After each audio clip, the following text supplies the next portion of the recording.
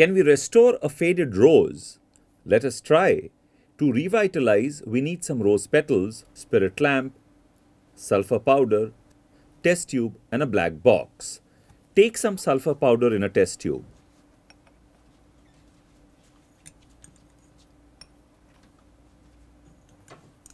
Using a test tube holder, heat it.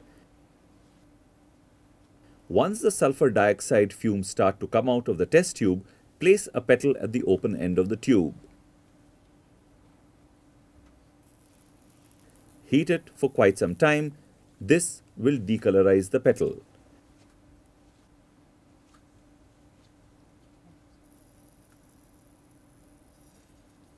Now remove the petal. You can see the petal has almost become white. Now dip it in water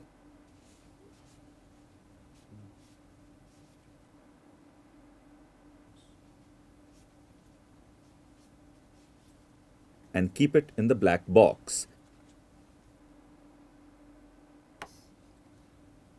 Make sure not to expose the box to any source of light. After a day, the rose petal looks like this. This petal is still pale. Let us keep it for one more day in the box. The next day, you see the petal has been restored to its dark color.